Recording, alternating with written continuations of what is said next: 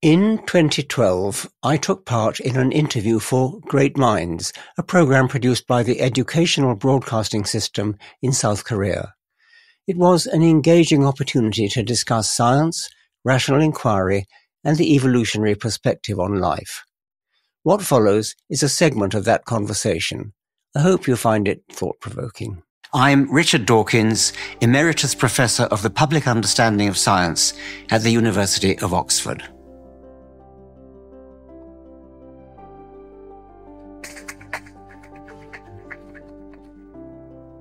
All the wonders of life, all the elegance, all the illusion of design stems from natural selection.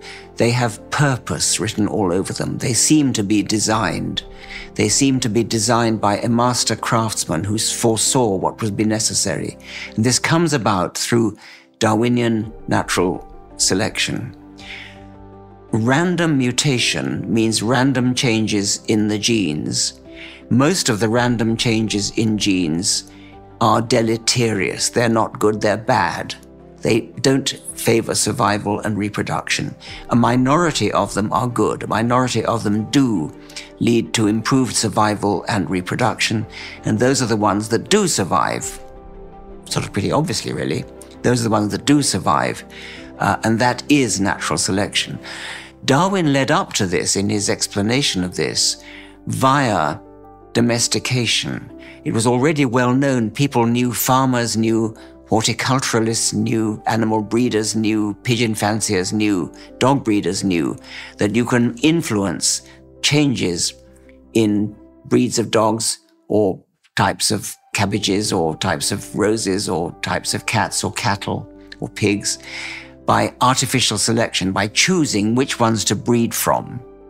And that's been known for thousands of years, and it's a powerful technique. When you think that a dog like a Pekingese or a poodle or a Yorkshire Terrier or a bulldog is really a wolf that's been bred by humans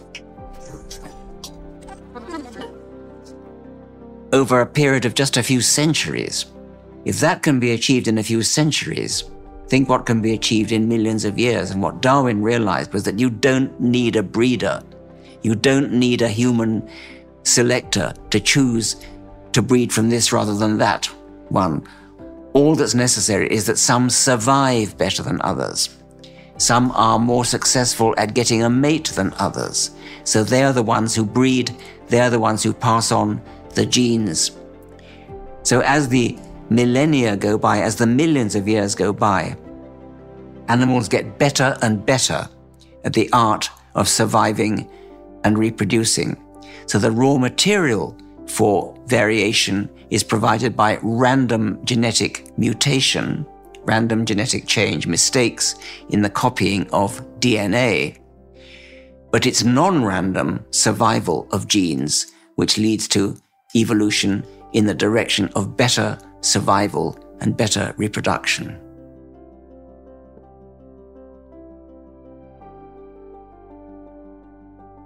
And so what geneticists actually study is mutations of large effect.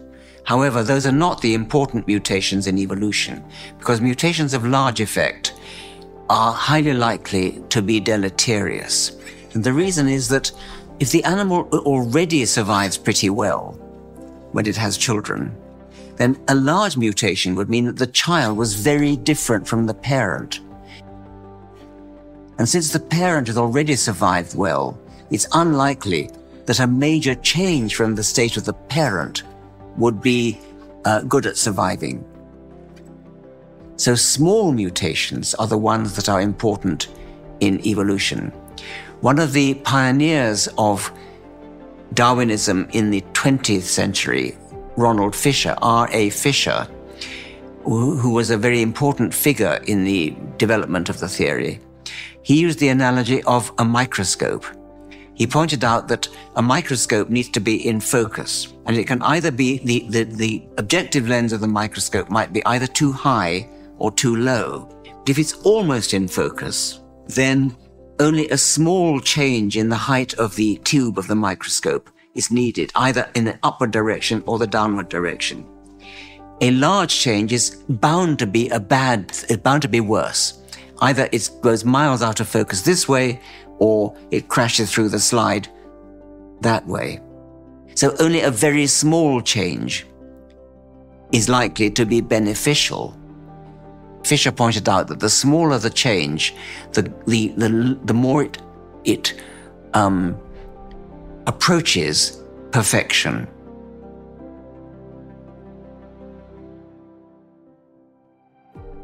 You would expect on the evolution idea that things will not be perfect, because after all, natural selection has to work on what's already there. It's not like an engineer who can throw away the existing design, toss it away, and go back to a clean drawing board. When the jet engine was first invented, the designer of the jet engine, it's a bit disputed who that was, as the various candidates, did not have to work by modification step by step from a propeller engine.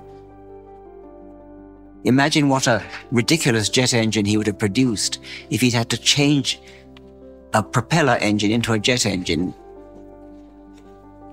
step by tiny step, moving a screw here, a rivet there, changing little bits of it. You couldn't do that. You throw it away and you start again. So the equivalent of a jet engine cannot be done by starting from scratch. It has to be done by gradual change from what's already there. There's something like, the lung, for example, which we all breathe with lungs. Well, fish have something equivalent to a lung, the swim bladder, which is used as a buoyancy control. So the lung comes from the swim bladder. It doesn't come from starting with a clean drawing board. So there has to be imperfection. Now, there are some beautiful examples of imperfection. One of them, for example, is a flatfish, like a sole. A flatfish like a sole or a halibut or a plaice lies on its side, and so one of its eyes is looking down into the sand, which is useless. And so natural selection has favored the migration of the eye round to the other side.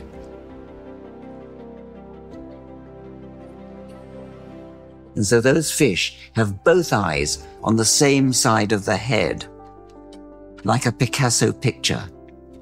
And now this is an obvious imperfection, but it had to be, it's the only way it could happen. Another example is the laryngeal nerve of, us, for example, but all mammals and reptiles and birds.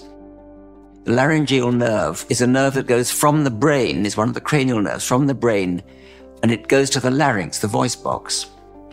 But it doesn't go straight to, one branch of it goes straight to the larynx. Another branch goes down into the chest, loops around one of the main arteries in the chest, and then goes straight back up to the larynx, which is a detour, a ridiculous detour. It shouldn't do that.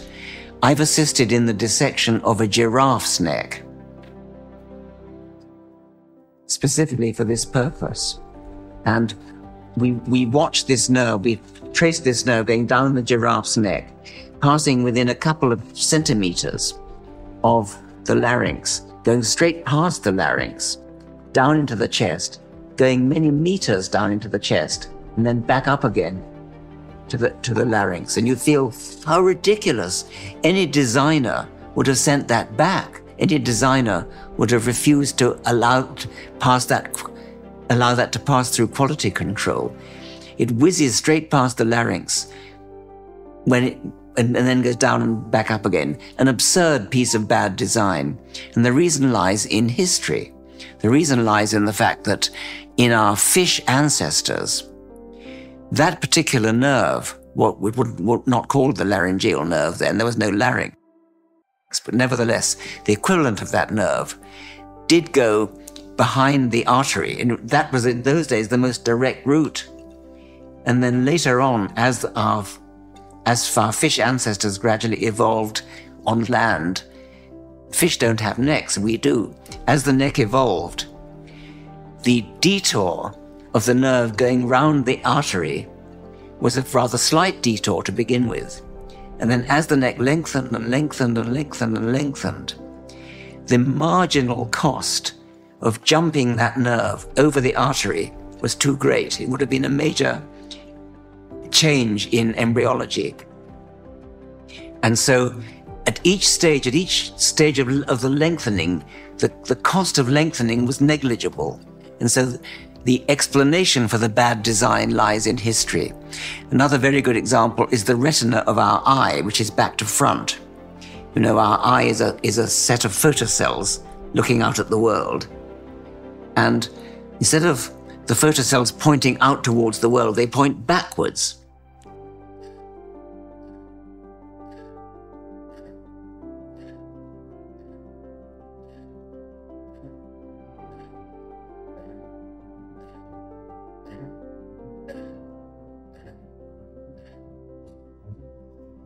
And the wires, the nerves that connect the photocells to the brain, therefore have to find their way around the retina. They go across the surface of the retina, and then they dive through a hole in the retina, which is called the blind spot, into the optic nerve. A ridiculous piece of bad design. The great German physiologist Helmholtz said that if he had been handed the eye designed by an engineer, he would have sent it back.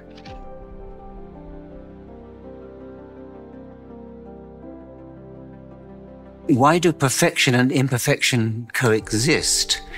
Well, imperfection is really a necessary part of the way evolution works because of costs. I've talked about the most obvious examples, like the retina being backwards and the recurrent laryngeal nerve and the flatfish eye being twisted sideways. But really, all Darwinian design is a compromise between relatively incompatible pressures. Natural selection can be thought of as a whole lot of pressures pushing in different directions. So, for example, the need for a male bird to be brightly colored to attract females is pushing him in the evolutionary direction of being brightly colored. At the same time, however, predators are also attracted by bright colors, and so that's pushing in the opposite direction. And so, from the point of view of sexual attractiveness, bright colors would be ideal. I mean, the brighter the better. But from the point of view of avoiding predators, bright colors are bad. So it's a compromise. And not just compromise between different selection pressures like sex and predation, but also economic costs. Nothing is free. There's no such thing as a free lunch. So everything costs something. And economics is very important in evolutionary theory.